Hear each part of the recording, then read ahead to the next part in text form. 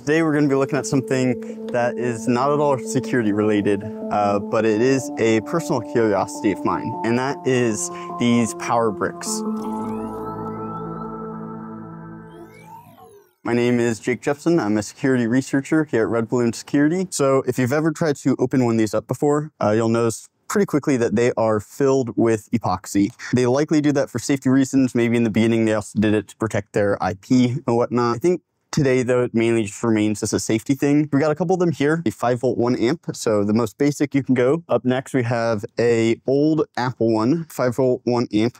Interesting that it's so much larger. And then we get into, this is a almost brand new. We just bought this at DEF CON, but it's not one of the new GaN ones. It's just a regular basic one. It does 65 watts. It has 2 outputs. It does a bunch of different voltages, so 5 volts, 9 volts, 15 volts, and 20 volts. And then we have one of the GaN ones, or GaN Prime, I guess, which is also 65 watts, but you'll notice it's a fair amount smaller than it. And that was kind of the whole big improvement they had with the GaN stuff. So let's go ahead and take a look at these, see what the difference is. So up first, I'll go ahead and get this guy chucked up. Right away, we can kind of see a couple of components in here. These little spring-looking items around here, I think are capacitors, just given that I opened them up before and they are kind of these long rolled items. So I think these are those electrolytic capacitors in here. As we tilt it, the transformer becomes a lot easier to see that it's actually a transformer. So we can see the transformer here, I think is maybe a ceramic capacitor, but we can definitely see the outline of these electrolytic capacitors over here. So it looks like we have a small one in the back and then 2 larger ones right there. And then maybe one over here on the left one. So let's go ahead and look at the Apple one next.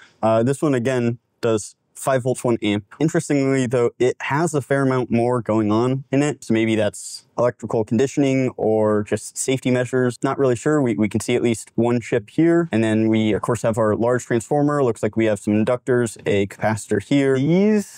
These guys over here. So with resistors, I typically see like they're a whole bunch of wire wrapped around it. These have they look like they have like this spark gap in the middle of them. If we look at it from a side view, we can see the big iron layers for the transformers. We can see iron circle for the inductor over there. We have this other little inductor right here. This is maybe a ceramic cap. This looks like another smaller transformer. And then maybe that's another capacitor there in the back. Let's get a better look at that one. I think that's gonna be a capacitor, not 100% sure. But it is interesting that for something that outputs pretty much the exact same stuff, we just have so much going on. Well, let's take a look at the very new Anchor. Let's see. So this one is the new Anchor one. Let me tilt this to the side so we can see a more flat view of it. We have 2 transformers in here. Interestingly, on this one, we do have 2 ports. So maybe each port has its own transformer. We have a couple of caps, a couple of inductors. Let's see, a very large capacitor here that is sideways. So let's look at that head on. We have these 2 components here, which might be ceramic capacitors, although typically the ceramic capacitors that I see are a lot thinner. Doesn't look like we have much going on in terms of chips here, other than up in this corner, it looks like we have maybe 1 chip here, and then we have 1 vertical PCB over the USB-C right here. We have what appears to be a vertical PCB inside of here with a chip on it and maybe 2 chips, but at least 1 chip there and the other SOC 8 that we saw over at the top. Never mind, on here it's now the bottom. I flipped it around. Yeah, so definitely a little bit more going on. So we have this capacitor that's in the front. Given that we have these bond wires, I suspect they might be inside of like a chip. Oh yeah, because we also have the legs right here as well. So we have the legs here, we have bond wires going to this leg over here. We have a big leg in the middle. It has this pretty large trace that comes out the back of it. That's definitely an odd pinout. Yeah, it maybe could be temperature. That is an interesting component. So the one we're looking at now is the gallium nitrate one. 1, 2, 3, 4, 5 capacitors over here. A lot more chips and a lot more vertical PCBs in it.